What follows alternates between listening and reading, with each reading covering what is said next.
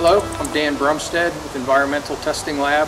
We're on site today to explain how we perform septic system inspections.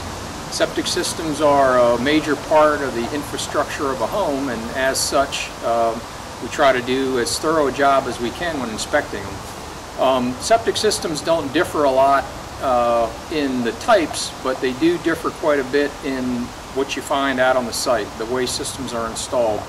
This one today, we kind of have limited access. The tank is installed in the middle of the driveway. We were able to get into the top of the tank and get started here. We'll use cameras and mirrors to inspect it.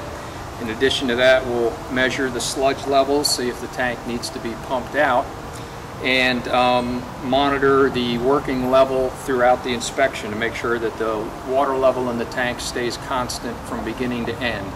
We try to run a day's worth of water into the tank during the inspection.